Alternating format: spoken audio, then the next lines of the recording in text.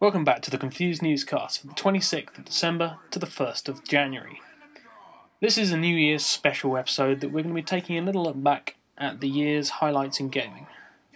Earlier on in the year we can see amazing games such as the expansion to the World of Warcraft universe, Cataclysm, which I know technically isn't in 2011 and was at the tail end of 2010, but meh, we'll just look over that. People waited for this game with bated breath, and when it came out originally, right at the start, it was well received. But as the time went on, they patched it, and it became a little bit stale, and people started to go off it. And obviously, recently we've seen World of Warcraft slump in subscribers. They lost at least 1 million in August.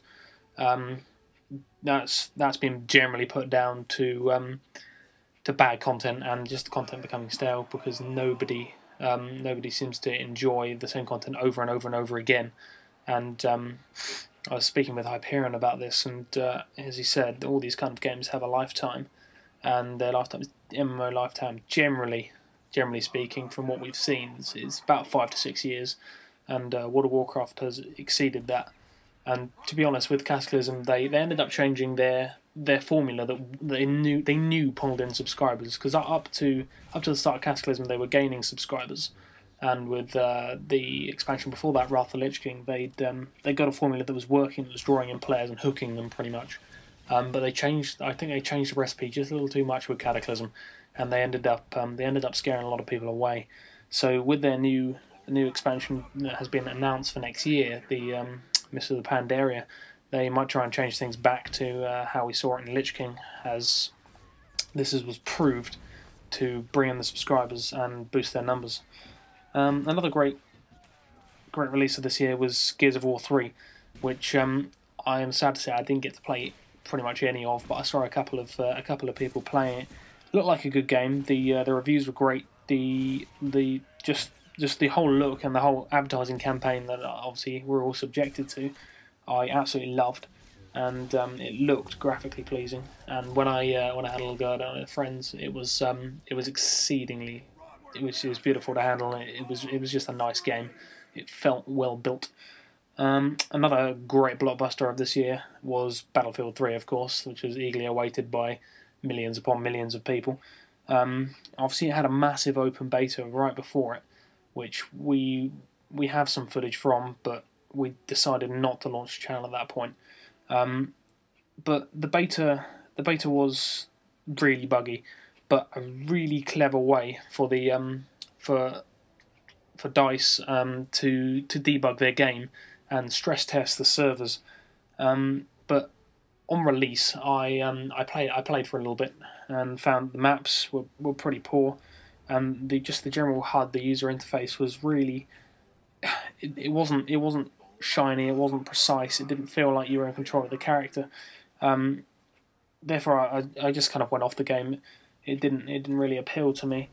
But there is some new DLC that's being offered by DICE. The map pack, Back to Kazan, which includes the maps from Battlefield Bad Company 2, which could go some way to remedying the situation for me anyway.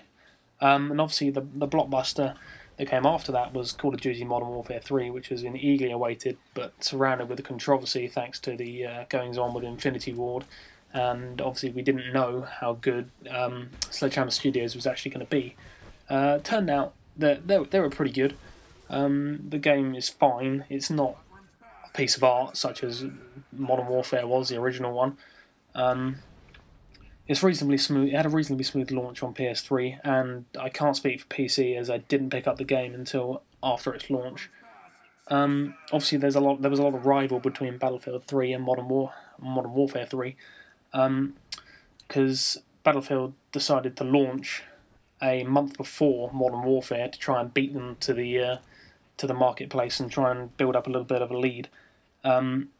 As then Modern Warfare 3 was then released in November. But despite this, Modern Warfare 3 ended up outselling Battlefield in the first week, bringing in, which has actually set a couple of records to do with how much money it brought in, and it was one of the first games to beat an equivalent film blockbuster, which would have brought in X amount of money, and the game brought in actually more in the first week.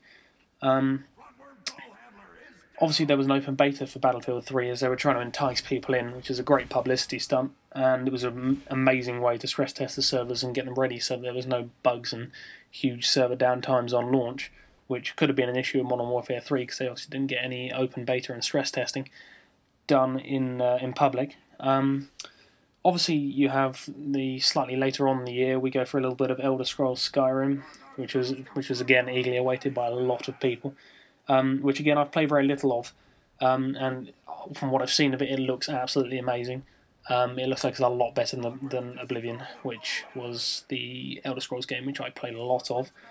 It seems like there's a lot more diversity to the game, and it might bring me back to the Elder Scrolls series, which means we could get a video of it on the channel soon. And then of course we have Assassin's Creed Revelations, which is another great addition to the series of Assassin's Creeds, which I'm a massive fan of, because they're just extremely immersive on the PC and on the console.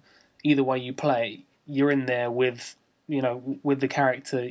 You're doing each of the quests. You're slashing that guy's neck and ramming that massive two-handed hammer through that guy's face, which is a lot of fun, and got to admit, it's extremely enjoyable.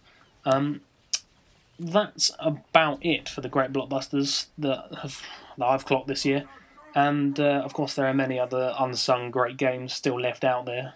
For example, the countless quality games that are on offer on the Steam sale at the moment. Feel free to leave a comment below this video with unsung games that you think are worthy of being in our next big countdown. Time to wrap things up. Have a great new year, folks, and here's the 2012. Farewell.